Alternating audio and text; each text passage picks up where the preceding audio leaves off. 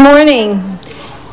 Welcome to our 10th out of 10 and final panel in our 2017-2018 University Colloquium series, We Have Ag.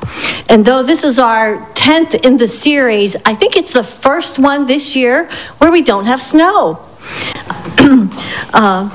In university student fashion, we see many students in flip-flops and shorts and tank tops and everything already this morning. So, my name is Marilyn Wells, and I'm the Provost and Senior Vice President for Academic Affairs here at the university. And it's my honor to welcome you this morning. Throughout the year, we have touched on a wide array of topics in our series, many of them dealing with stewarding our natural resources, water quality. We've looked at technology and food. We're in cooperation with the Minnesota Pork Producers Association. We had a really cool speaker come in from the Netherlands to talk about cultured meat, along with one of our faculty. We've looked at organic and conventional farming. We've looked at the history, present, and future of farming. We've looked at new farms for new Americans, where we've touched issues of diversity, new Americans, immigrants, and refugees, and their important role in farming today. We've looked at, again, water quality. And last week we looked at young professionals and some of the really neat things that I'll take the liberty and say, of under 35 that are doing in farming, either carrying the legacy of a family farm or being first-generation farmers. We've had approximately 35 panelists and well over 500 participants here in the auditorium. We also have all of our series that are live streamed, and the videos from each of those are parked on the website, that if you missed one and you want to go back and see it, or you want to hear another speaker, again, you can do that. I would like to thank the many people throughout the year who have been very helpful in suggesting themes, speakers, and particular panelists. And we have some of you here in the audience today, such as Lori Stevemer, who's been very helpful in that regard, and we very much appreciate that. So today, when we were planning the series out in early fall and etching out all the themes, this was our wild card one, the hot topics, to be able to present topics that we hadn't yet thought of, or things that arose throughout the year that we wanted to delve into a little more. So today we have 5 panelists, and we are going to be touching on a variety of topics from trade, mental health, the opioid epidemic, sustainable farming, and dairy farming today, to touch on those. As always, we want to be sure to leave adequate time at the end for discussion, questions, and answers. And I'm particularly thrilled that I could say throughout the entire year, we've never ended early due to lack of discussion or questions or thoughts or ideas, which is really one of the most meaningful parts of this series, that we set out to showcase our areas of distinction in food, ag, and natural resources across our academic programs, our research, and our community and industry partnerships. And we have gained a lot of ideas about the next steps and where we will go as a university. So without further ado, let me introduce our first panelist today. We have 5, so we want to allow ample time for them. We're very fortunate to have Dave Preisler, who's CEO of Minnesota Pork Board and also involved with the Minnesota Pork Producers Association and serves on their international marketing committee. I also learned this morning that Dave's wife is a twice alum of ours, most recently of our doctoral program in ed leadership, and is a superintendent, and they met as school teachers years ago. And so he's going to share much with us about trade and exports, which, as we all know, if you watch the media for about 5 minutes these days, you know that the trade and exports around pork and agriculture is a very, very pressing topic, and one that's changing from morning to afternoon as we watch social media. So, Dave, let me turn it over to you. Thank you.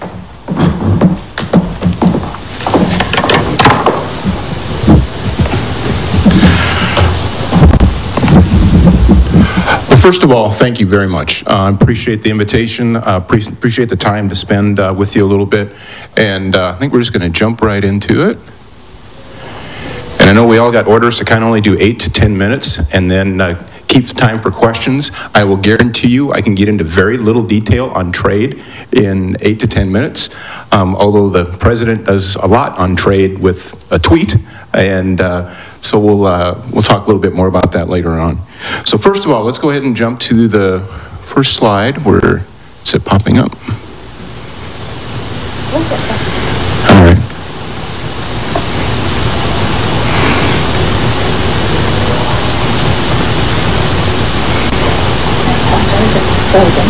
Frozen. All right, we're just going to go without then.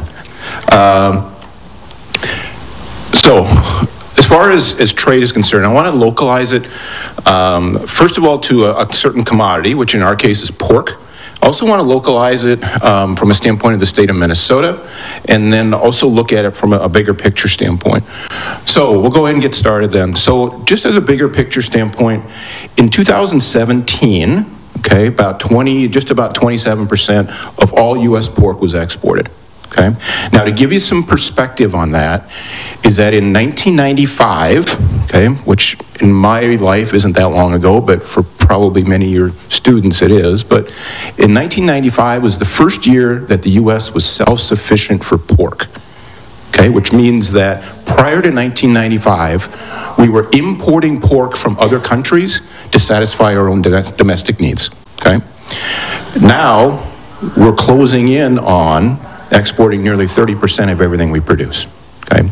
And there's a lot of reasons for that, but it comes down to really three simple things, and that is that we are price competitive in the world, we have a reputation for very good quality, and the third, which as time has worn on, that has really, I think, served us extremely well, is that the U.S. reputation for food safety is unparalleled by any other country. Okay. And so when we look at many of the markets, especially if we look at Asian markets, our product is preferred by consumers because they're confident in the food safety side of things, okay, along with the cost and the quality piece. So to put that in real dollars from a standpoint of a farmer, okay, is that coming up here in the next couple of several weeks, pigs will sell for about $150 for a pig, okay? So exports make up about $53 or so of that. So look at that for Minnesota's economy. Minnesota, we marketed about 16 million pigs in 2017. So those exports, as you kind of do the math, are worth about $870 million to Minnesota farmers, okay? And I think more importantly, it's not just Minnesota farmers, it's Minnesota rural communities. Because in the end, that's where those dollars come back to, okay? And so whether it ends up employing somebody that is working on that farm, that's putting their kids in that local school, or, you know, all of the things that come with that, I think we need to always look at is that these trade things, these economic pieces, are not only good for the individual firm, okay, they're good for the communities that those firms operate in. Then one last thing, a lot of people don't think about this because, at least in this country, pork is not the most widely eaten meat, but in the world it is, okay? And so, and we don't see that changing, at least for a long ways down the road. Let's go to the next slide. So this gives you just an idea of where our product actually goes. And what this chart does, and it's a little bit busy, but not too bad, is on the left-hand side, you can see the countries, and it's by volume of product. So in millions of pounds, okay? And then on the right-hand side has got the actual value of that product, okay? So in US dollars. And so our number one volume market is Mexico. In fact, we're getting to the point where some months now, Mexico takes 40% of all the ham that is produced in the United States, okay? And it wasn't that long ago where they took almost nothing. So it's really ramped up, I mean, over time. Our number two market is China/Hong Kong. Again, from a volume standpoint, we can get into the Q&A part later to talk about the impact of some of the things going on with China. Then Japan, Canada, South Korea, and then South America. And then you can see the Y over Y is year over year, okay? So that's the percentage increase or decrease in 2017 compared to the previous year, 2016. So you can see that China was a market that was actually shrinking a little bit, especially from a volume standpoint. All the others were growing, and in some cases, pretty substantially growing. So let's go to the next slide. So where does this stuff actually go? So it's one of the things that isn't understood necessarily is that we don't export pigs, okay? It's the parts of the pig that get exported. And those parts of the pig will go to different places depending on what the cultural wants and needs and the financial ability of respective markets. And so, for example, I said earlier that there are some months we have about almost 40% of the ham we produce in this country will go to Mexico. If we look at the loin, okay, that typically will go to, the loin and tenderloin will typically go to Japan. We export very little ribs and bellies. Bacon is where it comes from the belly, okay? The U.S. is a rib and belly eating country, okay? But you don't necessarily see that in many other countries, okay? Shoulders, South Korea is our largest market for shoulders. Again, it's cultural preference and so on. But now the next slide talks a lot about, in one kind of messy way, talks about what we actually, most of what we actually send to China, okay? And it, by and large, it's pieces of the pig that we don't eat here, okay? So heads, organ meat, feet, tails, ears, all of those things that, again, culturally are actually preferred in China, okay? Which works out great for us, because otherwise if we didn't ship them to China, domestically here, they'd have a much less value. It'd either end up in pet food or it would end up in fertilizer, okay? The Chinese will pay more for ears and tails and feet than they will for a pork loin where a pork chop will come from, okay? And in many cases, they'll pay up to twice as much for those pieces. So it's its highest and best value to go there. So with that, I think I'm kind of hitting my time. All I wanted to do is just give you a taste for some of the things that go on from a standpoint of exports. We'll just go to the next slide. When we get to the Q&A, because it can get really complicated and really deep on a lot of these subjects, be happy to talk about, all right, what's really going on with China. Also, North American Free Trade Agreement, which is really important to us. Because remember back to that slide, who were two of our top markets for exports? Mexico and Canada, okay? To mess those up, okay, would make China look easy, okay? Also just worldwide competition, because just because the US may want to step away from kind of the world stage in trade, doesn't mean that the rest of the world sits still, okay? So Mexico right now is actively negotiating with the European Union. Japan is doing the same thing. So just because we maybe take a time out doesn't mean the rest of the world does. Trans-Pacific Partnership was something that the US has stepped away from. Then, let's see, a week and a half ago, the president was interested in getting back again, and then last Tuesday, maybe not so much. And so we'll see where that ends up going. That could have been a big deal, may still be in the end. And then kind of the impacts of all of those things. So I'm going to save that for the Q&A side if there are any, because again, that can get complicated real quick, and I would much prefer to talk about what you want to know about. So with that, I think I'll turn it over to the next speaker.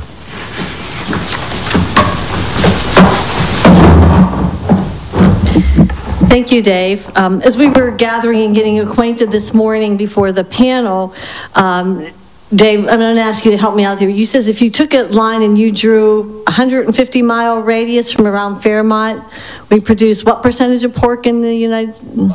About half. And I said, so what is the second largest pork producing area?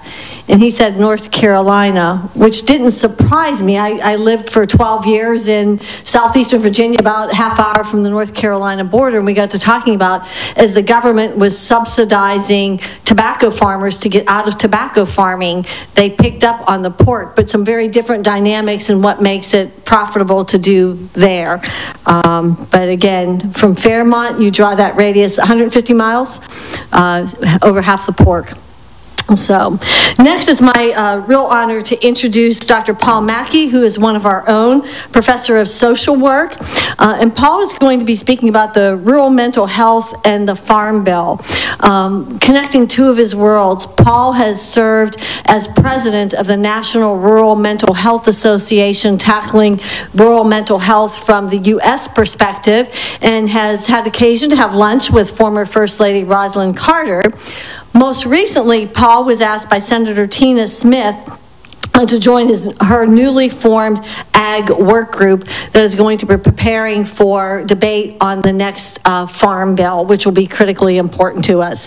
Paul is also on sabbatical this semester and has joined us this morning to share his expertise with us. So, Paul?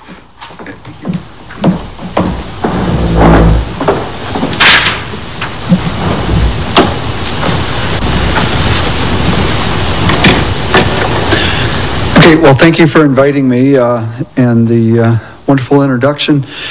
I was asked, because this is hot topics, I was asked to talk about a couple of the things that I've cared about a lot, and frankly a lot of people do care about, but don't always necessarily connect together, and that is behavioral health services in rural areas, and then how that connects to federal policies or federal processing. So, this is a lot of information. I don't expect you to read it through fast. I don't expect myself to read it through for you, but I want you to just maybe pick up on a few of the high points here, and then this will be made available, I understand. If not, contact me. I'm more than happy to share it. But one of the biggest challenges that we've been finding historically in rural America is the lack of behavioral health practitioners. We are doing a wonderful job in the United States preparing psychologists, family consumer counselors, social workers. We do a good job of that. What we don't necessarily do a particularly good job of is getting them out into rural areas, which is where the services are very much needed. And this has been identified as a long-term problem dating back. Actually, somebody was asking me earlier, how far back does this really go? And I found evidence to go back to 1924. So this is not a new problem, but we do need to respond to this and other issues around it in new ways. I wanted to just put a map up here to give you a sense. Out here in places like southern Minnesota, it's very easy to know rural, isn't it? Any direction, 2 miles. You drive to Eagle Lake, you've already passed fields. It doesn't take much. Well, when you take a look at the United States, if you look, the shaded areas are the metros, but the non-shaded are the non-metros. And this is based on census data. So as you can see, as far as the land mass goes, what we're really talking about is the rural population of the United States represents only about 15% of the total. So about 85% are living in the shaded areas, and yet it's about 80% of the land mass. So we're actually talking about yet another overarching problem when you look at size. So the reason why I said 15% is because that's the number I like, but then if you talk to other people, they'll say it's upwards of 20%. There's all kinds of nuances in there. But what we look at, and I was looking at this largely as this hot topics kind of educational, what are we going to do, what can we do? We know that there's limited higher education opportunities, there's this serious lack of providers, viability. This comes up in the research, mine and others, around this notion that rural is sometimes seen as less desirable to live in.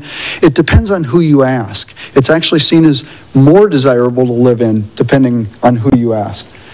Professional burnout, that always comes up, so I always put it in the slides. Done it for 15 years. Yes, it happens, but it's not as big a deal when you look at the numbers as you think. And then to get to kind of the crux of this conversation, state and federal responses. That's the big issue. How can we really respond to this?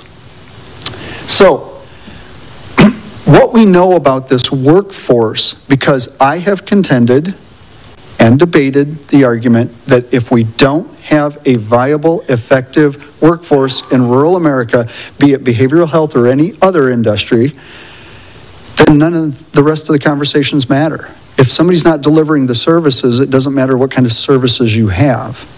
Make sense? So I've been hanging my hat on workforce for a very long time.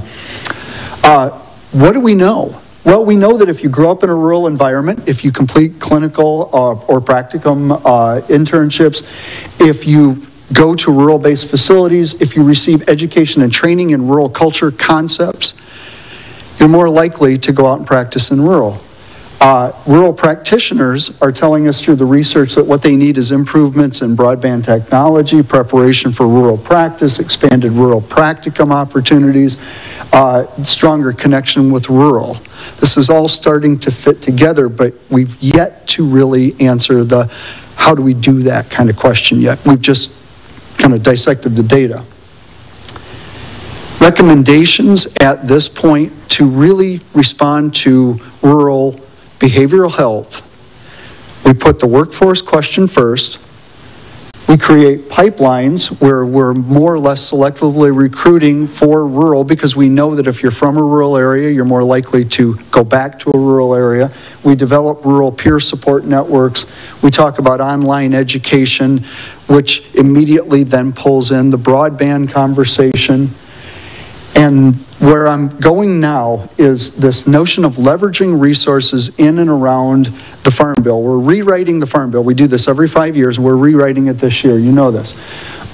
What a lot of people don't necessarily know is that there are the 12 different titles within the Farm Bill. Title IV is Nutrition and SNAP program, which is a very big part of it and a huge social service component. 6 is rural development, including economic development. 7 is extension, which is already human and family and human support services developed in and existing in rural. And then 12 is that last catch group, the miscellaneous. Nobody ever quite knows what. I guess it's where you put stuff. Well, actually, outreach program for socially disadvantaged, opportunities for growth and development. The Farm Bill, I argue, is actually a wonderful place for us to start having this rural behavioral health conversation that we know that we're having anyway. We know that right now the most recent data that we have is suggesting that we're seeing suicides at a rate of 90 or higher out of 100,000 farmers and agricultural workers in the United States. It's a real number. It's probably higher now. It's creeping up again.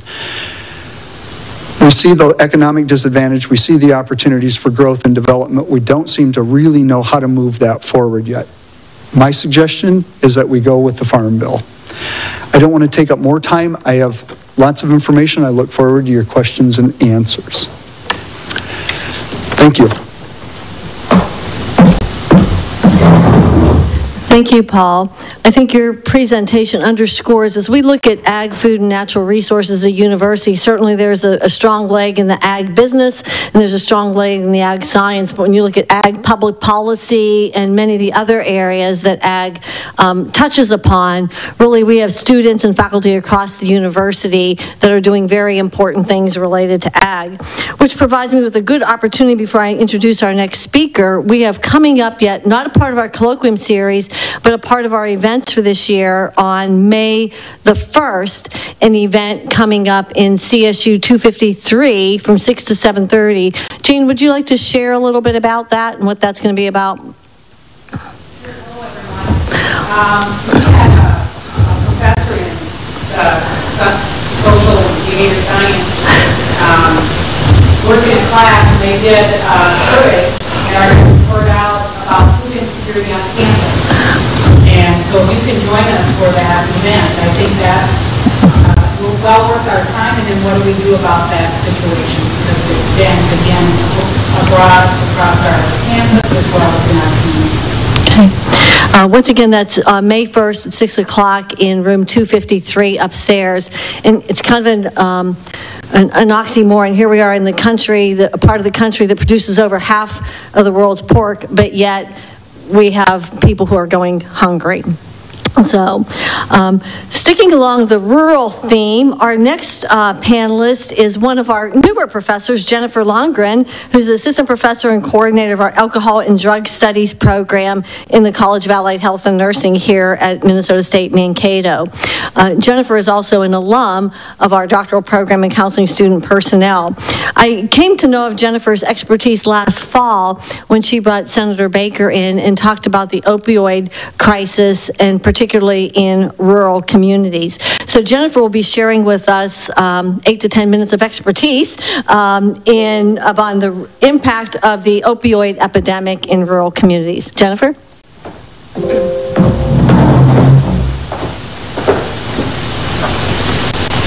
All right, thank you so much for coming, and thanks for inviting me. It's an honor to be a part of this panel, and I like the idea of hot topics. Just on a college campus, it's so fun to hear what's happening and to just have this awesome discourse with all of these wonderful people. So I'm Dr. Jennifer Lundgren, as she said. It's my second year here. I'm the program coordinator for the Alcohol and Drug Studies program, and I'm really, really proud of the program that we have. I train future addiction counselors to go out into the workforce. So today I'm going to talk about the opioid crisis, and this is a huge topic, and we only have about 8 minutes, so I'm going to keep it as simple as possible. And again, if you have any other questions, please feel free to ask. All right, so this is kind of what we're going to cover again. The first thing that I wanted to talk about is just what is an opioid. So historically, an opioid has kind of been differentiated to only synthetic types of drugs derived from opium, and now it's just an umbrella term that describes all drugs derived from opium. So this is morphine, this is codeine, this is heroin, this is fentanyl and carfentanil. And carfentanil is a drug it's an elephant tranquilizer, and that's what you hear about in the media, that if any first responders come into any sort of contact with it, they're overdosing because it is so powerful. It's about 10,000 times more powerful than morphine. So I think what's really critically important to understand about all of this umbrella of opioids is that these drugs numb pain. These are the best drugs on the market if you want to numb pain. And this is a really philosophical idea. If you think about, mental health, if you think about addiction in rural communities specifically, the U.S. has 5% of the world's population, but we consume 80% of the world's opioids, the global supply of opioids. So this really is a question of why are we craving and so thirsty to numb our pain? And it's just a really interesting idea that I think is important to understand. So the stats now, they say 140 people die every single day of an overdose death, and about 78 people die from an opioid-related overdose death every single day. I think in some ways we kind of become desensitized to stats like this, but if you really think about 78 people every single day in America, that's 78 families who have to plan funerals, that's 78 families who are grieving the losses of their loved ones. And if you think about how one life just touches so many others, it's a devastating stat, and it's 100% preventable. All right, so this is a complicated kind of how did we get here question, but I want to touch on it because I think it's important. So one of the biggest things as to kind of how we got to this epidemic level of this opioid crisis is the changing perspective of pain. So in the late 80s and the early 90s, the medical community said, we need to treat pain as a serious condition in and of itself. So what they started doing, every single patient that came in was assessed for pain. And what they did is they called it the fifth vital. If you think about other vitals that are taken of blood pressure and heart rate, you get a really kind of quantitative number to tell you what that measure is. But if you think about assessing pain, it's a subjective self-report that's essentially on a continuum of a smiley face to a really grimacing face. So all of a sudden, every single patient is being assessed for their pain levels subjectively. Another huge thing that happened around the same time is that Purdue Pharma came out with Oxycontin. And Oxycontin, they said, this is non-addictive, it's a 12-hour extended release formula. Now in 1980, there was a study done by Porter and Jix. They assessed 11,000 patients that were all getting treated for acute conditions and giving medical doses of opioids. And they said, you know what? Less than 1% of patients are becoming addicted to opioids. Less than 1%. So Purdue Pharma latched onto that stat. Everyone's getting assessed for pain. And this culminated in 2012 that there were 259 million prescriptions written for OxyContin in 1 year. And again, if you abuse a prescription, you develop an addiction. So what we're finding is that people were getting prescribed huge amounts of opioids from everything from an ingrown toenail to teeth getting pulled. There's all of these prescriptions floating around. And then when doctors would stop the prescription, they try to buy Oxy on the street. It can go for as much as $10 a pill. And the same exact high can be found with heroin. And that's why we have this huge cohort of people who are switching from prescription drugs to street heroin, which is laced with other carfentanil type drugs, and they're overdosing. All right, so when we think about the opioid crisis in rural America, and this is a big trend right now, is that overdose deaths in rural communities are rising. There's a big study done by the American Farm Bureau Foundation and the National Farmers Union, and they found that 74% of farmers or farm workers were directly impacted by the opioid crisis in some way. So 27% reported that someone that they knew and loved were either misused or were addicted to opioids, and 16% reported that they themselves had misused or were addicted to opioids. So about 3 in 4 farmers reported that it's really easy to get large amounts of opioids without a prescription, but only 1 in 3 said that treatment is really easy to find. So why might this be happening? Again, these are the drugs that numb pain. So if you think about rural communities, if there's isolation, if there's not a lot of treatment, like we heard Paul talk about, if there's poor access to health care, people are developing addictions at very alarming rates. And the other thing that's really important to understand is that there's a lot of stigma, there's a lot of shame. Farmers don't necessarily talk about how they're feeling. They might just kind of keep their feelings inside. And if they do develop an addiction, there's nowhere to get treated. Even an AA meeting, if you Google AA meetings in Mankato, you can go to about 11 different meetings around the city in one day. Whereas if you live in a rural community, you might have to, it might be once a week and you might have to drive 25 miles to get there. So it's just this kind of complicated, all these different kind of things happening at once. The other thing too that I found really interesting about this survey is that they said that a lot of farmers and farm workers reported that increasing the stigma would help in addressing this issue. All right, so we know that this has been an issue. The other thing is that they said about 30% of farmers reported even knowing that this was a problem at all. And I think what that tells me is that a lot of people are sort of suffering on their own, not knowing that other people are struggling with the same thing. All right, so again, the American Farm Bureau Foundation and the National Farmers Union, what they did is that they partnered and they came up with this movement called Farmtown Strong. And I think that this is so awesome. I think that this just shows the pride of a community coming together, people, you know, connecting and working towards a common goal. So what they do, this is dedicated to people in rural communities. They have resources for treatment, they have prevention materials, they have a hotline that people can call to get access to things. They also have prescription disposals, which again is critically important because a lot of people get their prescription opioids from relatives, from their friends' moms, where their prescriptions are readily available. So again, they have this really cool social media campaign that's called Farmtown Strong. It's worth checking out if you want to give that a shot. So again, this is a huge topic. Right now, Amy Klobuchar is pushing for $1 billion of federal funding to be spent on all of these different areas. And this is from the governor's action plan. These are kind of the topics that we're really trying to focus our efforts. Prevention, just so people understand that these drugs are addicting, how to use their prescriptions as prescribed, and just the emergency response. I know you might have heard of the drug Narcan or naloxone. This is a drug that's administered that reverses an overdose. And again, this is another trend in rural communities. If someone's overdosing, if you have to drive 25, 35, 75 miles to get to where they are, people die in that time. So they're making naloxone readily available. You can pick it up at CVS now without a prescription, and any person can administer it. And then just in law enforcement efforts. So just kind of having all of these different disciplines coming together to fight this epidemic. All right, so what MSU is doing about this, and I'm very proud of this, is that we had our first annual opioid symposium in the fall. Our second one is coming up. We're partnering with the Department of Social Work, and that's going to be on September 26th of this year. But what we did is we had Narcan trainings where participants could take home Narcan kits free of charge.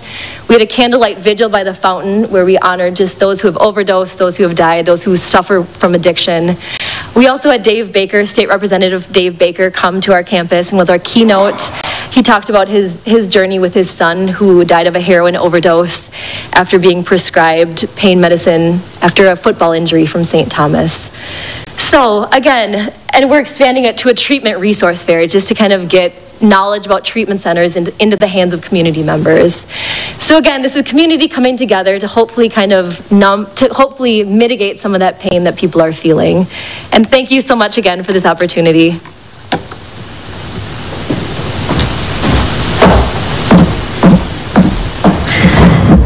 Thank you, Jennifer, for bringing your expertise to our campus and sharing it widely with the community. I know I participated in some of the events in the first opioid symposium and learned quite a bit. I remember there was a woman who was sitting here in the first row, and her son had died of heroin, and after he had passed, law enforcement showed up and were talking about how they had been tracking him on the dark web.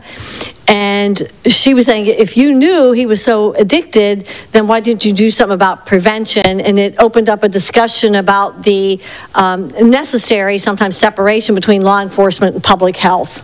And we don't want people not going to public health for treatment because they're afraid they're going to be arrested, but then the reverse can be challenging as well. So mark September 26th for next year. Now we're going to move along and hear from two farmers. Our first is going to be from Lauren Molinar from Molinar Farms, who is going to focus, he could talk about many things, but this morning he's going to focus on sustainable, responsible farming. So Lauren.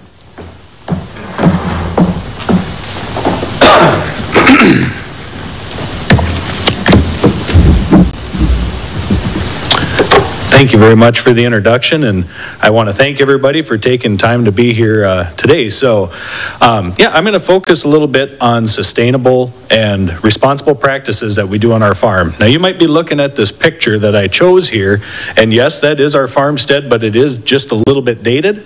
This was probably taken 60 years ago, would be my guess, and that's kind of a driving point with the sustainability, is making sure that you can pass this on from generation to generation. Molinar Farms is my wife Holly and I, my mom and dad Gordy and Shelley, and Jesse and Karina Papps. Jesse and I are college friends who he kind of fell in love with the area up in our area, and he started working with our family. So there's 3 families working together on our farm, and it's very important to us on our farm. We keep looking back at our mission statement, and our mission statement is striving to make land stewardship, animal care, and efficient production a family tradition.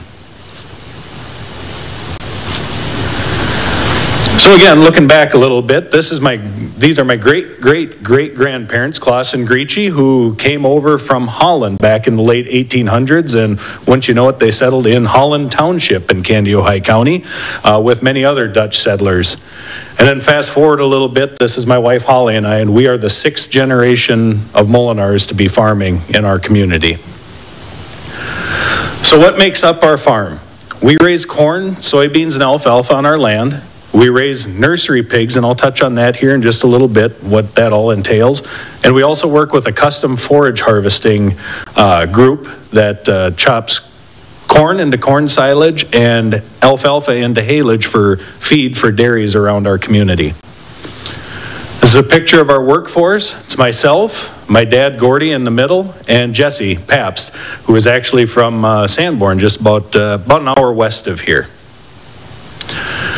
Things have changed over the last 60 years or so. The one picture shows a tillage tractor that my grandpa bought new back in the mid-50s compared to what we're planning to use again this spring as our tillage tractor. So things have changed over those years. Some of the technology that we use on our farm to try and boost the sustainability. One of the first things we use is auto-guidance steering in our tractors, which ultimately helps us to save fuel. We have repeatable tracking. We can use the same passes year after year or day after day, and it helps to reduce operator fatigue. Now, we're still in the tractors, don't worry. We're in there monitoring everything and making sure everything's working right, but it has really helped us to be more efficient. The bottom picture that you see is actually a picture of our planter that we plant corn and soybeans with.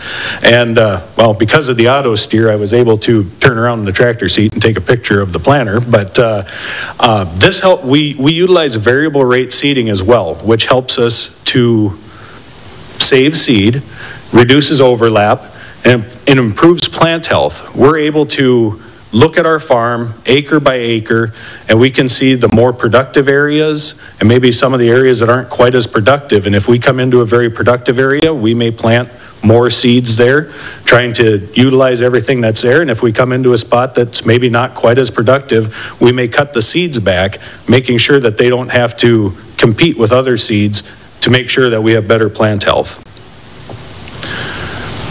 Every fall on our land, we grid soil sample. I'm not going to get too far into the weeds on this, but I think it's very important. Let's say you have a 160 acre field. An acre is roughly about like a football field. So a 160 acre field would be like, 160 football fields. We grid sample, we test every 2.5 acres separate from each other. So we'll have many soil samples taken out of a 160 acre field. And we treat each one of those grids individually. So if we all of a sudden go into one spot and we're like, we have enough plant food here for the next year, plant food does not get applied there. We're only placing it where we need it, when we need it, and to a specific amount based on production levels. Then at the end of the year, when we're out bringing in the crop and harvesting, we have a yield mapping system in our combine. Our combine knows right where it's at out in the field, and it's monitoring what the yield is coming in. And this helps us with our crop analysis for the year. We can maybe make some comparisons. There's many different kinds of corn that we plant, and we can maybe pick and choose which ones fit our farm better and which ones we maybe don't need. And it just helps us to build that database so we know what has worked and what will work again in the future, or we hope will work again in the future. Well, now I want to talk about our pigs just a little bit. So like I said, we have nursery barns at our farm, meaning we bring the pigs in, they're about 2 weeks old. So that little guy I'm holding there, the red and white guy, he's about 2 weeks old. They're about 12 pounds at the time.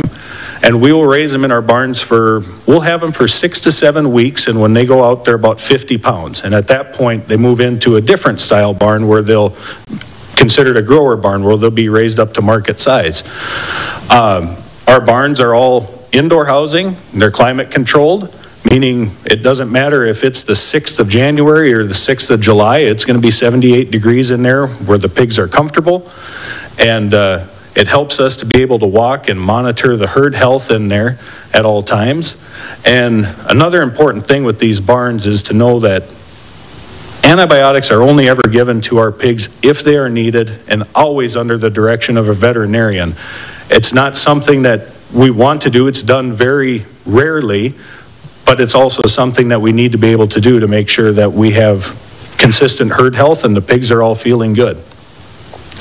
Also with these barns, we're able to utilize the manure from the pigs as a plant food source for our farms to have a natural fertilizer to put back out on our fields. Well, now on to the forage harvesting. So this gives us an opportunity to work with many different friends and neighbors in our community, and we can bounce ideas off of each other.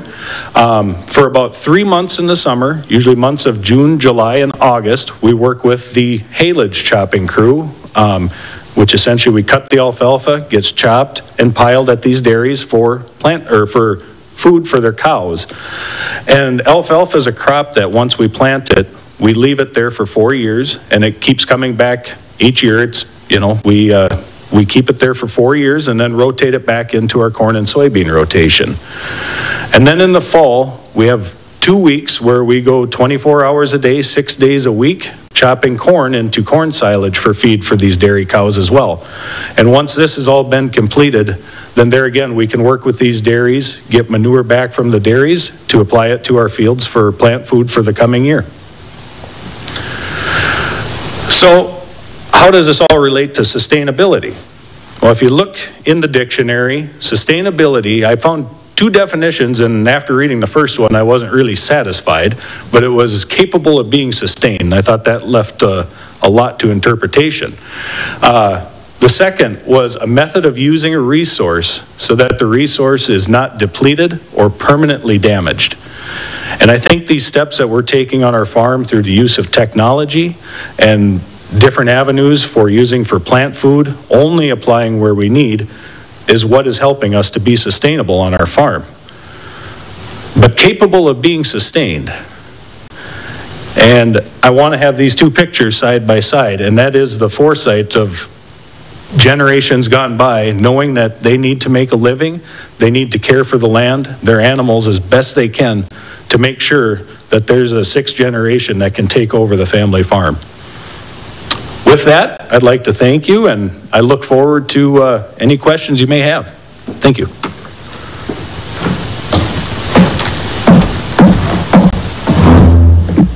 Thank you. The little pigs are very cute. Okay, now it is our time for our fifth panelist for today, and as I think about it, our last one for the entire year. As I received Karen Casper's bio from Casper Dairy, I could have picked out many, many things to showcase, and I learned a little bit more about Karen this morning beforehand, but Karen, amongst her accomplishments are she was a finalist for Country Woman of the Year, and also has a children's book series called the Cow Boss series. And I also learned this morning that she worked in claims and insurance until about 2003, and then became a part of the family dairy farm. So I'm sure Karen has much to share with us today, but she's going to talk to us about her family's dairy farm. So.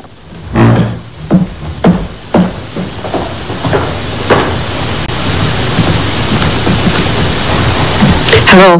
Thank you for the opportunity to let me come and talk about our family and our farm, two things that are very, very near and dear to me. I grew up in a city, small town, and so I didn't have much exposure to farming or agriculture. And my husband grew up on a dairy farm with a very large family. There's 18 children in his family. So this was all very new to me.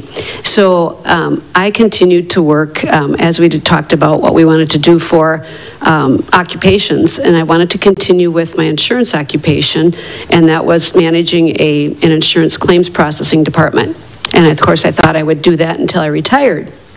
So I told my husband, if you want a dairy farm, you can do your thing and I'll do mine, and we'll get along fine.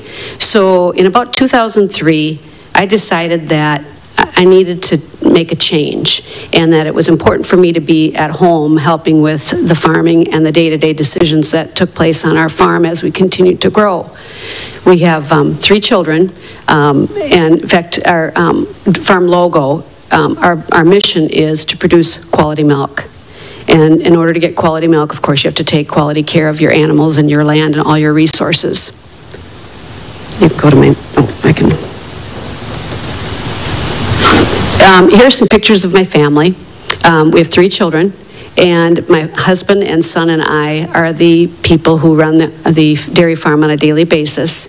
And our 2 daughters are also involved in agriculture in a different sense. Our middle daughter, our middle child, she is the marketing director for a farm tillage equipment company.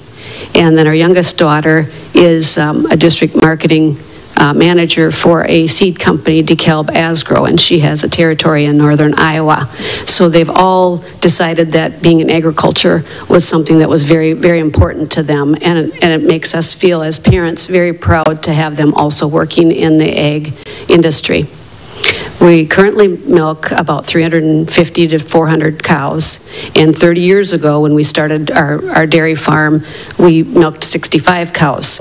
So over the years, that's changed quite a bit for us, and the reason for that change is when our son graduated from high school and decided he wanted to study dairy science, he was going to be coming back home to work on the farm with us.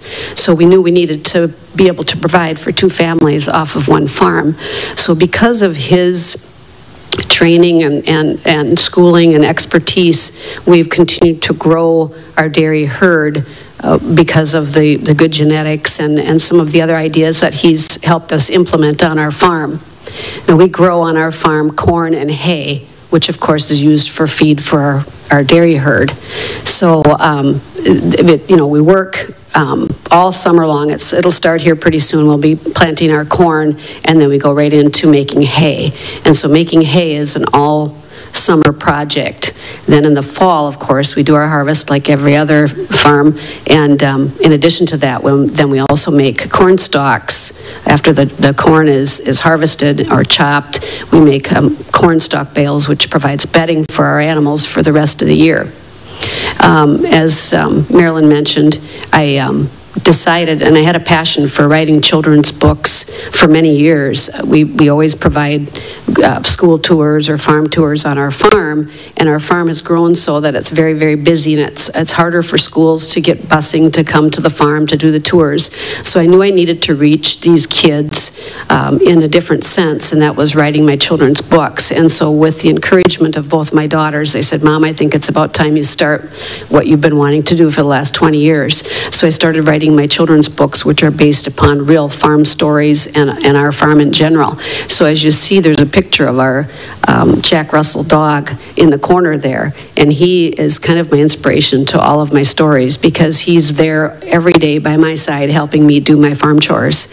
And he's very smart, helps us with herding animals and keeping them in pens, and if something gets out, he helps us get them back in where they belong. So he's an important piece to our family too. Over the years, we believe really strongly in community service, and that's what we encourage the kids to do too. So the kids are now enjoying giving back to the communities that helped them grow into where they are today, and so that's 4-H and FFA. So we all continue to be involved in those types of things. So our family was recognized last year as Farm Family of the Year, and so that was very, very special award for us. And in 2016, my daughter had nominated me through a national program for Farm Mom of the Year. And so lo and behold, I got this phone call in the middle of the winter, and she was telling me how I had won Midwest Farm Mom of the Year. So that took us on some special trips also, and opportunities to then talk about what we do on dairy farms. Here's a couple of pictures. When we go out, the top one is when we are baling our hay. That's changed a lot too. I always told my husband when we baled these little small square bales that weighed 40 to 50 pounds and had to throw them around, I said, this is crazy. You make them, you throw them on the wagon, you take them home, you put them up in the top of the barn, you throw them back out and then get them, take the strings off to feed them to an animal. I said, this is just too much work. So of course now, because we're the scale we are, we bale everything in the large round bales, which of course you can handle with skid loaders or a different loader to haul them home and feed them. So it's a much easier process, although it takes a lot of months to get all the feed made that we need. And then the picture down below is where the corn chopper comes in and chops the silage, and that gets taken to the farm with semi trucks, and it gets put into a pile and packed with large loaders so that it helps preserve it for the months to come that provide the feed for the cows for the rest of the year. So it's a pretty impressive. Every year I watch that corn chopper, and it's amazing. He can do 8 rows at a time, and he can take a field of 210 acres and have it done within 2 days. So it's quite a process. And here, of course, are the 4 books that I've written so far in my book series, and I have about 10 or 15 more that I have titles to, and the stories. I just have to get them put on paper and get them submitted to the publisher. Now, in all of the things that we do on our farm, we also feel that it's very important to be involved in the cooperatives that work with us and the business partners that we have. And so our cooperative, we sell our milk through Rochester, Minnesota. So at that plant, most of the milk goes for cheese, and some of the milk then goes over to the Kemp's processing plant for bottled milk. So so my husband and I, my husband's a director for AMPI, and I'm on a county board as secretary. Minnesota DHI is also one of the partners that we work with, and we have them come in once a month, and we test our milk. And we test the milk per cow so that we can get a feel for what's the quality of the milk that cow is providing for us. And so we can tell many things from that is, are they producing up to par? Are there some health issues possibly? And we also do something that we've been doing for a couple of years is pregnancy testing through the milk. And so that has saved a lot of labor for us on our farm as well as the veterinarian. So that's something huge, that technology keeps changing and giving us new tools to use to make our work more effective. Also, I'm on the board of directors for the Midwest Dairy Association, and we, like other farm commodities, we pay a checkoff money into the association so that they can do research for us and product development and so forth. Then also, my husband is on the board for Steele County American Dairy Association, and that's where we do a lot of activities and opportunities for people to come in and see animals, to visit a farm. We do a breakfast on the farm every year, and it's our chance to let people see and touch agriculture when they normally do not get an opportunity to do that. So we hosted the breakfast on our farm last year, and we had a little over 1,000 people come for breakfast and the petting zoo and have breakfast and just interact and see what we do on a daily basis. Also, I've talked about the Country Woman of the Year. That was back in 2003. That was through Country Woman magazine. Someone had submitted my name as a country woman, and so they honored me as one of the top 3 finalists.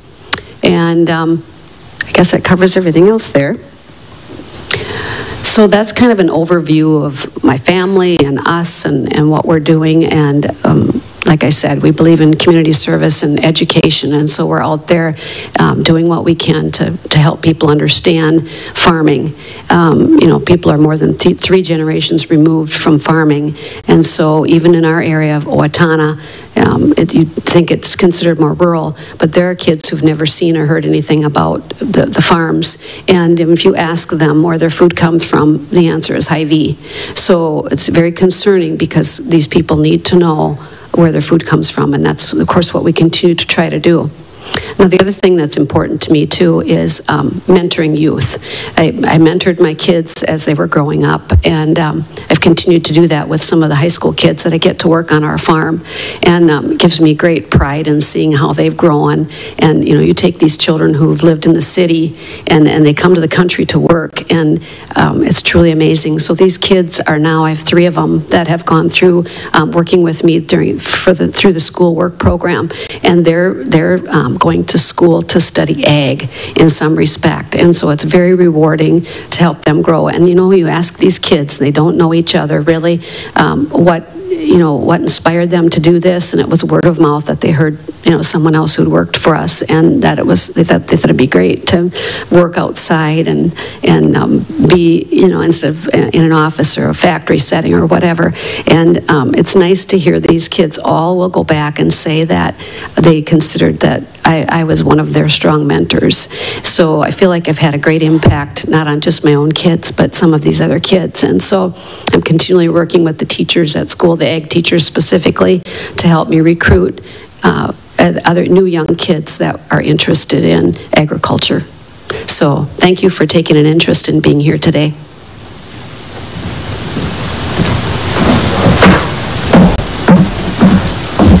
Thank you, Karen, for sharing your story. I think you exemplify one of the themes that we've seen throughout the year, and is that all of our panelists are involved in ag in many ways. They might have one main way, but they're very, very versatile with many, many kind of talents, as well as their engagement in community service.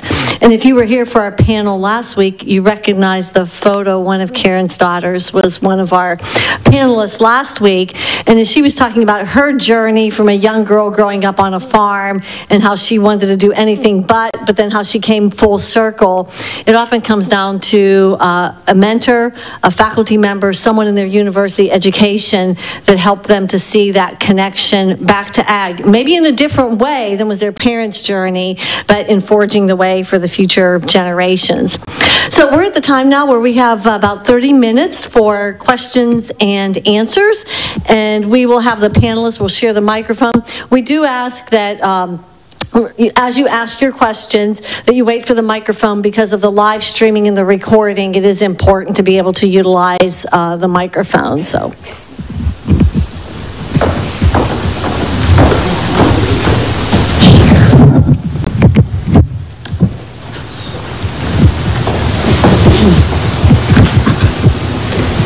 Who has the first question or comment for one of our panelists? Tom? And if you would please introduce yourself so others in the room and so forth can get to know who you are.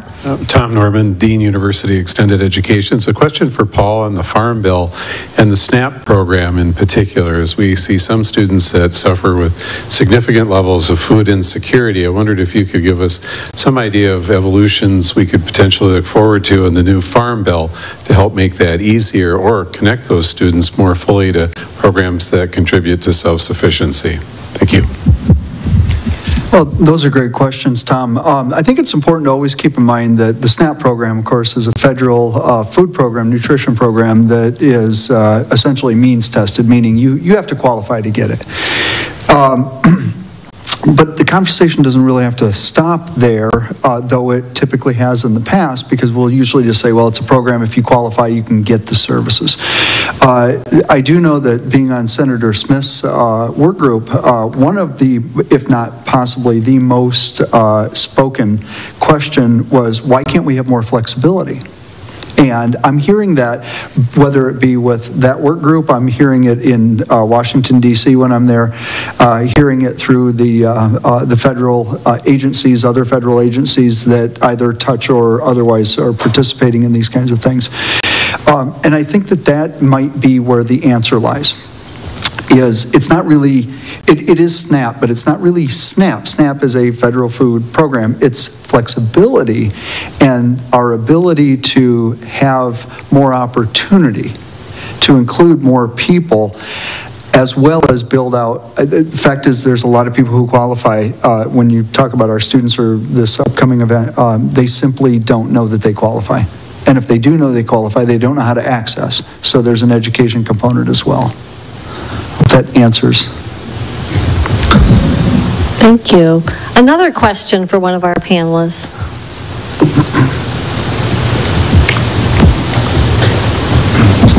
Hi, I'm Matt Kaproth, plant biologist, a professor here.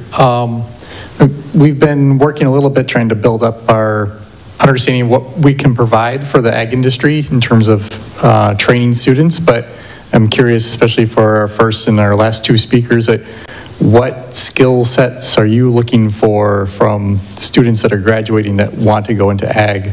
We're just curious of what they're missing, I guess, right now. Dave, you want to start us off with that one? Sure, thanks for the question. And I think that, first of all, as we look at just plain big picture demographics, and we're really excited to see Minnesota State be this, non-land grant, and part of it's just, again, demographics. So if we look at the number of students that are sitting in traditional land grant institutions right now, and we match that up to the jobs that are available within the agricultural field, it is not a match whatsoever. Okay, there is so much more demand out there compared to what the supply that's coming out from our traditional land grants. And I'd say the things that especially employers would be looking at from a place like here, okay, would be, I know every employer talks about soft skills, and people skills and those types of things, and I don't care what job you're hiring for, that comes up over and over and over again. I mean, you can have fantastic technical skills, but if you can't deal with your client or the person you're trying to sell to or the person next to you in the office, that can be a pretty limiting factor. And then I think the other thing is just more real, is much like kind of hands-on sort of business As I talk with some of the employers that have looked here, that, if you've got students that can get internships, that just enriches their experience so much more as they prepare to really get out into the workforce. And so I think as much of like the hands-on business side of things, to where they can really be developing that business acumen. And so I'm saying that for farms that may be looking for people that would be working in like logistics, maybe working in accounting, of which we have a lot of farms now, more and more, that have got people that do that on a full-time basis. HR, I mean, those are all going to be, I think, growth areas. I mean, I've had a couple of our members that said, when I first started farming, I never dreamed that 25 or 30 years later, what I've really turned into is a logistics company. I mean, I'm trucking things in, I'm trucking things out. If we look at the examples that Lauren had, I mean, that's what he kind of is. I mean, with moving forage around and all of those kinds of things. So logistics, I think, is going to be huge going down the road. And then, like I said, the HR piece, I think, is going to be something that's going to continue to grow and grow. So I won't answer your question, but I think that's where I would go. Karen? One of the things that I think is very important, and David talked about that, is the soft skills.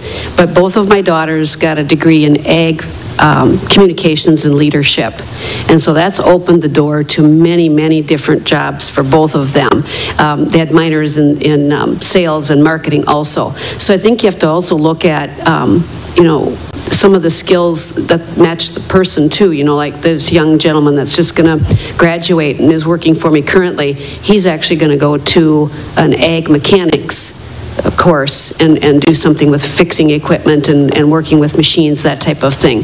So I still think that when you look at leadership and communications, that can open the door to a lot of things. Now, if you have someone who's really wanting to dig in the dirt, of course, that's an agronomy, and there are a lot of opportunities there for agronomists too. So, and like I said, my daughter likes the marketing piece, so that's what she's doing, and the other one likes sales, so that's what she's involved with. But going back to, I think, those soft skills is really important, because you can, if you have those skills, then you're going to have training programs vary from company to company.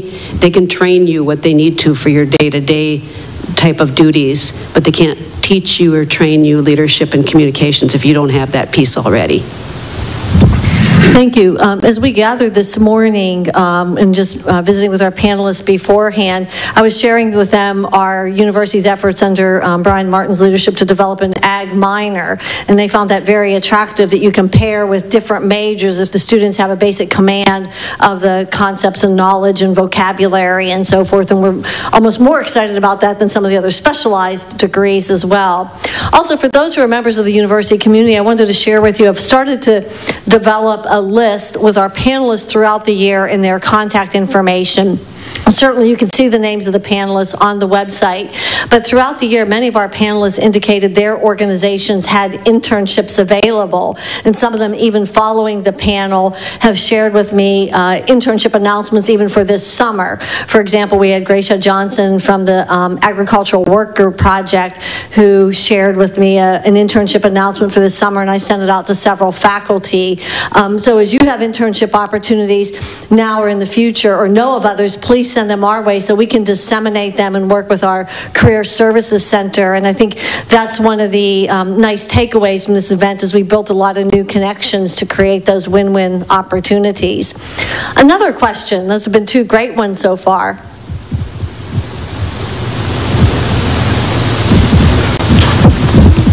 Hi, I'm Lori Stevemer. My husband and I farm, and I also work for Hubbard Feeds. A question for Dr. Longren, and I don't remember exactly how the statistic went, but I believe it was over half of the farmers or people in the rural area had access to opioids without a prescription. So can you expound on that a little bit more? Are they getting it from friends, or where is that stream of opioids coming from? Yep, absolutely. So where they get it from is it just people get prescriptions written for them and then they just keep them.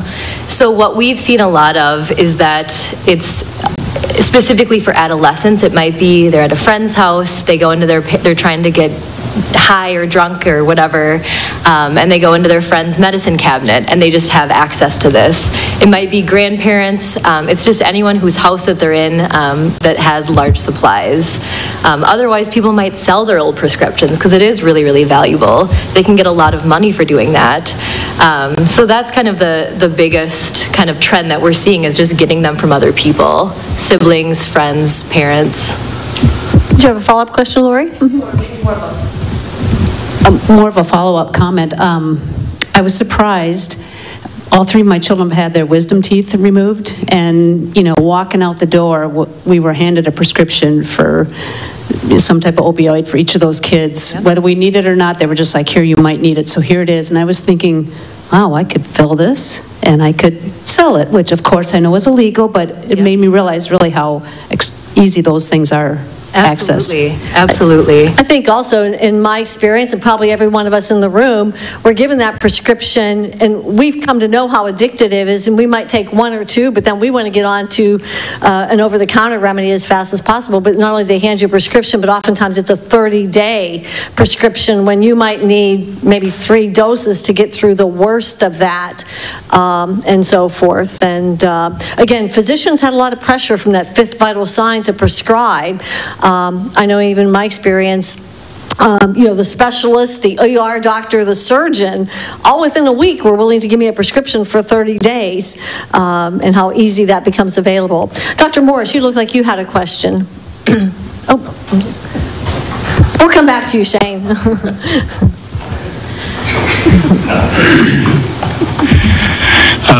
Henry Morris, Dean of Institutional Diversity. Question is on the opioid again, and it's one of those political realities, particularly in some of the communities I work with.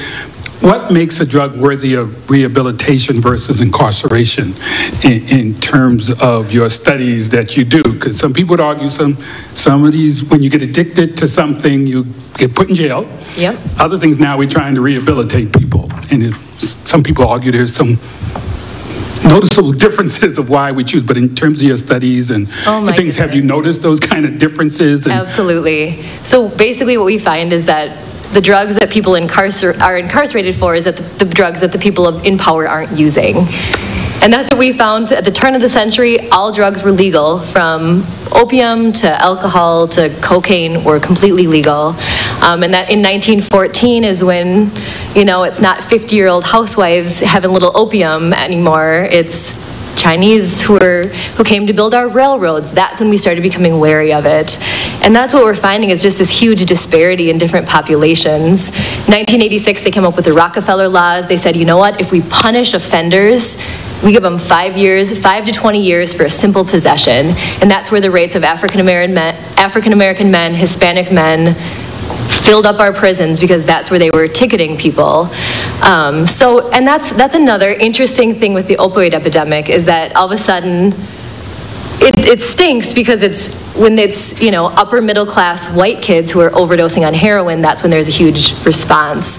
The crack epidemic, meth epidemic, we don't really talk about, but there's been kind of some contention because it's, you know, it's not lower income people, and that's where the government responds when it's, like I said, upper middle class white kids. So the other thing with our symposium that we just want to expand, we want to make it an addiction symposium overall, not just for opioids, because again, there's still some kind of racial disparities there. So you're absolutely right. Thank you. Now, Shane. Shane Boyer with the College of Business. This is going to go back to Dave and opening when you talked about TPP and NAFTA. So do you see the opening of new markets, if this does go through, opening of new markets, or is it going to be a reduction in output? I know the margins probably aren't there now to keep at the same pace, but just to kind of comment on the export aspects of those bills. Really good question, and I partly said it tongue-in-cheek and partly very seriously. It really depends on the week, okay? You know, we knew coming into, no matter what was going to happen with the presidential election, we were in a position where neither candidate was in favor of TPP. okay, Trans-Pacific Partnership, which is 11 other countries. Those 11 other countries have decided to keep forging on, have negotiated the whole deal out, and they're just waiting now for, there are 4 of those countries that need to have that deal go in front of, their equivalent of like a parliament or Congress or that sort of thing, and get it approved, and it's going to move forward. I don't think it's ever necessarily too late to get in, but in essence, it probably may be at this point, okay? So the administration has said that instead of doing these multilateral deals, all that means is just multiple countries at once, they're much more interested in doing bilaterals. So for example, I mean, we do have a trade agreement with Japan. So remember, Japan was one of those lists, one of those countries that was on our top export list. But it doesn't give us complete access. Okay, so we can go up to so many pounds of product, and then after we go over that pounds, then there is a tariff or a duty that goes on in order to partially protect their domestic industry. And so, one of the things that if we would have been in TPP, okay, and Japan is a TPP country, that would have went away. Okay, so it made us more competitive there. So really our next choice then with Japan is to just do a bilateral, so you try and sit down and work out your own deal with Japan. And so we had the Japanese Prime Minister was playing golf here in the U.S. last week at a certain resort, and so we hope that some of those things end up occurring, or those discussions occur. And so, and we're continue to encourage the administration. It's like, we've got a whole laundry list of countries that block our product or certain other agricultural products from export. And so, if we're going to do bilaterals, great. Then let's get to it. And so I think that's where we're going to probably end up going. NAFTA, I mentioned, would be extremely important. It sounds like the odds are very good at this point that we may even come up with an agreement as soon as within the next couple weeks. And from our standpoint, all we want to do is keep what we have. Okay. And because if you look at growth, because part of it is, all right, the whole business thing, right? Keep the customers you have, before going out and getting other ones. So if we look at growth, and it just is really because of just the economy in Mexico, which is just they've just got more disposable income, is that the year-over-year growth in pork production, or pork consumption, in Mexico, per person, is running about 7 to 8% more year over year. Okay, so that's just growth from a country that's got a lot of population to start with. So I think kind of a combination: grow our existing ones, encourage the U.S. to get moving with these bilaterals, and trying to break into countries that we don't necessarily have very good access to right now. I mean, because it's going to be difficult. I mean, the Chinese thing is, it depressed hog prices here. Okay, it took us from basically a net, projecting that we would have a net profit for the coming year to a small net loss. Okay, so it did have an effect. We're just going to have to work on other ways to go about it, to moving product, and hopefully we can.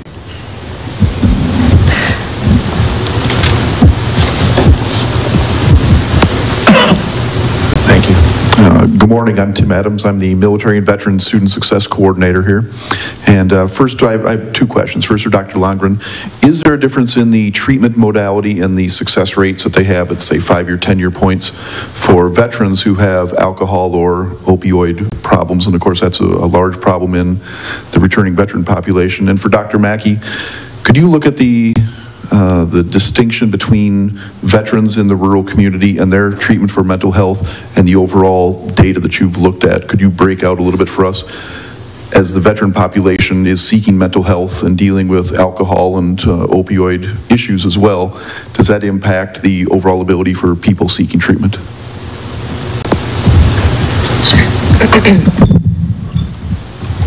Last week I had a Rule 25 assessor come to my class in assessment, and she said that veterans in our community are the most underserved population of anyone. So I think that there's still a big stigma within veterans with mental health and addiction.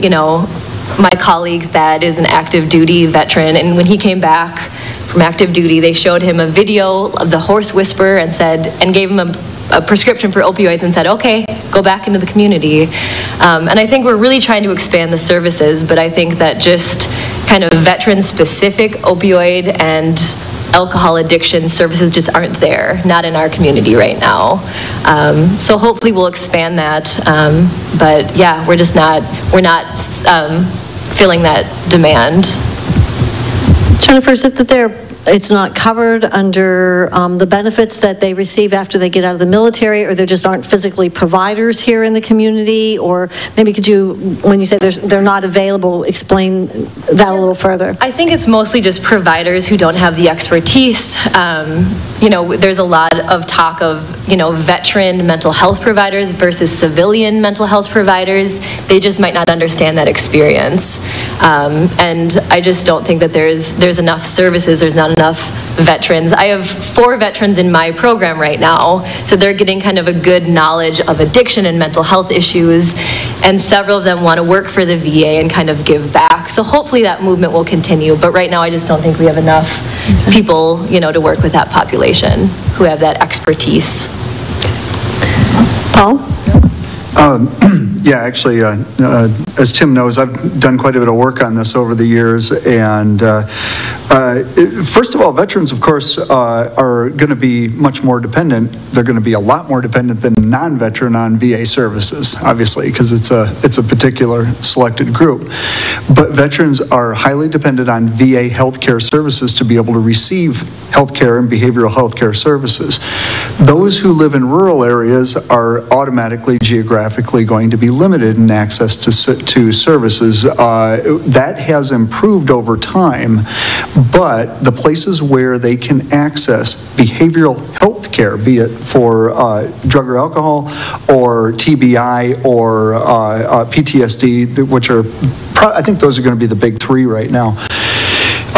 Because they don't have geographic access, they typically go without, because they won't necessarily have a secondary provider for insurance to fall back on. Or if they do, that's where they're accessing it. The VA has done a better job over the past several years to try to respond to this. But one of the great challenges ultimately boils down to the further that a veteran lives away from a VA provider facility, the harder it's going to be for them to receive services. And I know that the VA continues to work on that problem. So I guess there's no good answer yet. I know the VA is using telecommunications technology and whatnot, but again, we get back to the broadband problem in rural America. So there's not a good answer right now. Let me pop a question out there. Dave, you said that one of the top 3 reasons why there's growing demand for pork around the world is because of our food safety and the reputation for our food safety. Now, if any of us are listening to the news at home, even just this weekend, throw out any romaine lettuce, don't even check where it is, just get rid of it, don't eat it. And so sometimes the popular media would lead us to believe that our food is not so safe. Could you talk a little bit more about our food safety, and maybe in particular some of the things that you were sharing that Minnesota Pork does around food safety? Sure. First of all, I think that all farmers, I mean, I think they do really realize and appreciate just if you don't have public confidence in the safety of the product that you're producing on the farm, that your future is going to be pretty limited, okay? Because no matter what it costs, if people aren't confident in the safety of it, they're not going to purchase your product. You know, one of the things that, and I'll give the pork industry and pork producers credit, is that they were one of the first groups actually out there to adopt basically continuing education programs and certification programs, and do that, first of all, voluntarily, but then also work with packers, so that people who are selling pigs to actually have those things be required through the marketplace. So it's not a government requirement, you know, that farmers do this continuing education and certification programs, but it's really almost better, because no one will buy your pigs if you don't do it, okay? And so you don't have some of the, sometimes the overhead that comes on the government side of things by having it, but yet the marketplace says you're not going to have a place to sell them if you don't do these things. And the other thing is that, and yes, we've got, the romaine lettuce scare now, and they're Different one every week. It's romaine this Yep. week, so. And I think part of it's just plain communications, just the speed of communication now and how things move and how information moves. But I'd argue that our food safety today is better than it was 5 years ago, is better than it was 10 years ago, 15 years ago, and so on. I think a couple of things, we can obviously detect things at much different levels than we could even 5 or 10 years ago. We're looking for more things. And then the other thing though too is even with with all of that being said, there's still not a better place in the world to produce food than right here. And I mentioned earlier that, part of the reason why especially many developing countries want to get food from the United States is that there's about as close to absolute confidence in the food safety side of it as anyone else they're dealing with, including a better reputation here in the U.S. for food safety than the European Union has. Okay? There have been more things that have happened with some of the European Union food than we've seen here in the United States. So that's one of the things as we look at things as far as Congress and so on, is that one of the places where we make sure that we never want to skimp on is really that oversight that comes with USDA and FDA and so on the food safety side of things, because that would jeopardize our reputation, and it's going to jeopardize our ability to sell food. So it's been a well-earned thing over an awful long period of time, and we just don't want to mess that up. One of the areas, one of the purposes of our Colloquium series has been to discover what new areas we might emerge as a university, as well as to better tell the story of what we're doing well. And perhaps many individuals don't know that we have a dietetics program here at the university that consistently year after year has a higher place rate for students in the residency programs necessary to get the registered dietitian, and has a very high, above 90% first-time pass rate on that dietetics exam. This year we have a 100% match rate on dietetics residencies. We also have a food science technology degree program as well. I see, I think, Jean, you hadn't asked a question yet, and then if we have time, Henry had another question. Thank you. Lauren, congratulations. A sixth-generation farm is getting to be pretty unique. And with that, I'm just curious, would you be willing to share a little bit of where maybe your family had to make some decisions just because if you were going to remain a family farm, you needed to adjust, and maybe where some decisions were made that were innovative, or you thought proactively as a family about what and how to do a family farm so that it could be sustainable? No, absolutely. Actually, on the way in here, Dave and I were talking about it just a little bit. I met Dave in 2008, and back in 2008, there was kind of blew up, I don't know if anybody remembers the naming of the swine flu at that time, and that had a very negative impact on the hog market at the time. Excuse me. And at that time, my family, we raised quite a few hogs of our own. Now, the pictures I was showing you, we contract feed. We feed for another farm. But essentially, at that time, we were just openly say, we were feeding about 35,000 hogs a year, and for nearly 2 years, because of things that happened in the market, stuff like that, we were losing about $20 a hog on everyone we marketed. It's not very sustainable financially to be able to do that. And it was a lot easier for me to make these decisions because I hadn't been around it nearly as long as my dad had. For my dad to be okay with the decision to give up the ownership of raising pigs himself to feed for somebody else, that was tremendously hard for him. And I can still remember sitting around the supper table that night, and Dad started our meeting off with prayer, and he just said, I'm not asking you for you to save us, I'm just asking you to guide us as we do what we need to do. And we made that decision, we moved forward, and ultimately, you know, looking back on, had we continued to feed our own hogs, I think that would have been the end of our farm at that time, because it didn't correct itself as quickly as what we thought it may. And we thought about continuing on, but we decided to change there. And then beyond that, again, I'm kind of looking at the, you know, the financial end of it, because it's a huge factor. But when I talked about the forage harvesting part of it, that was a group that we invested into to be a part of that group, and it's been very successful that way.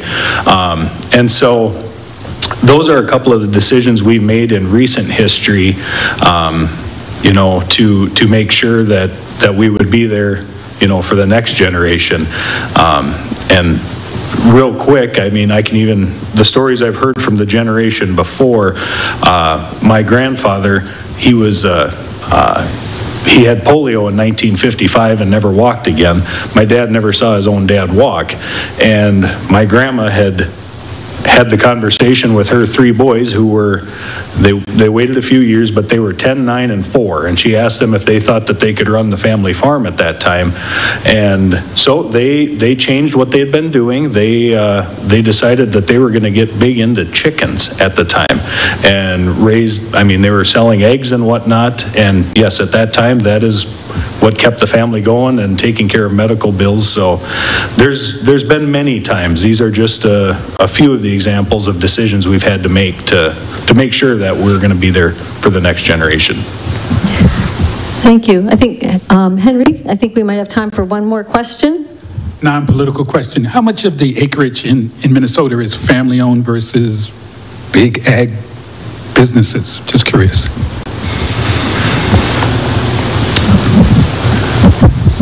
I honestly don't know if I can give you a number on that. There again, it's an interpretation. You know, what if this farm is this size, you know, do people say that's a family farm? You know, is it? I don't think there's any real good way to quantify that as far as how many.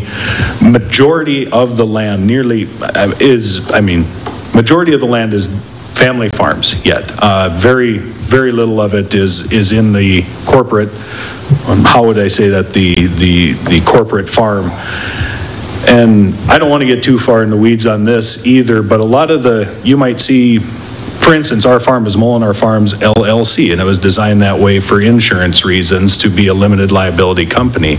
And so when you see some of these things where maybe it says Inc. or something like that, it's quite possibly a family, but it might be the way their business was designed just as a means of doing business. Dave, you wanted to respond to that? Sure. So actually, Minnesota's a little unique. We have something called a corporate farm law in Minnesota that it's got a long history, but in essence what it means is that a publicly traded company, okay, can't own farmland in Minnesota. And so just like you said, though, we have a lot of farms, in fact, many of them, family owned, but maybe as an LLC or a C Corp or S Corp. That's very, very common. No different than family-owned Main Street stores that we would see here in Mankato. So the only exception to that, okay, and there is one, and that is for poultry farms. So in Minnesota, if you raise turkeys or chickens or eggs, you're exempt from our corporate farm law.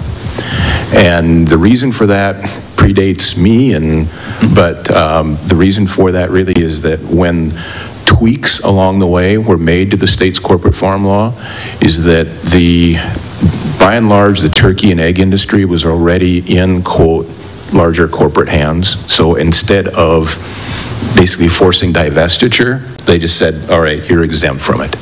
But otherwise, there is, again, we're unique that way. There's only about 4 or 5 states that are like that. That does put limitations on who can actually own farmland. We also, it's illegal, no matter how you're set up, to have foreign ownership of Minnesota farmland. So, again, that's a little unique to Minnesota, too. Okay. Can I make one more comment on that, too? Sure. The most recent statistic that I saw was that 98% of all farms are still family farms. Thank you. Well, we've come to our time, so I certainly want to thank our panelists for today. I know throughout this year, I personally have learned so much through the panelists, and I also would like to thank the audience. We were a little light on students today, but it's our last week of classes, so they're crunching with exams and studying and so forth. But from all the questions that our audiences have asked that have helped to guide our panelists in sharing their expertise, I really appreciate. As I've said, we never ran short because there was a lack of questions for discussion. As a small token of appreciation for our panelists today, we want you to be Minnesota State Mankato proud, so we have a small token of our appreciation for your time and expertise. We hope this is just the beginning of a longer relationship as we deepen and broaden our work in ag, food, and natural resources across all of our majors and programs and colleges. We're going to take some time at the end of this year to reflect, to gather people again, to help us determine what those next steps will be as we enter a new academic year, but we know that all of you will be good partners in that. Let me also remind you once again, on May 1st, you will hear students presenting. We've not had students on our panel this year speak about the issues of food insecurity and hunger, even amongst our own university students, and that'll be a very enlightening presentation at that time. One of the other areas of distinction that we have really showcased throughout this year is health and biomedical sciences. And we had our first Health and Biomedical Sciences Summit about a month ago, but aligned with that, one of the prestigious lectures on our campus is the Douglas R. Moore Research Lectureship. And I'll take this opportunity to put in a plug. At 7 p.m. this evening in this very auditorium, we will have one of our 2018 Douglas R. Moore Research Lectureship recipient. That was a mouthful. Dr. Kuldeep Agarwal will be talking about 3D printing and the future of health and medicine, particularly looking at some bone regeneration and how that makes things like your artificial hips seal better. So I plan to be here personally as well. We do have some light refreshments in the back of the room if you would like to stay and speak with each other, you liked each other's questions, or with our panelists. And we also, if we have any members in the audience who paid in the pay lot, we'll provide a parking pass for you. I think some of them bugged out earlier to get to other meetings. But once again, thank you so very much for a successful year with our We Have Ag Colloquium series. Thank you. Nice to meet you.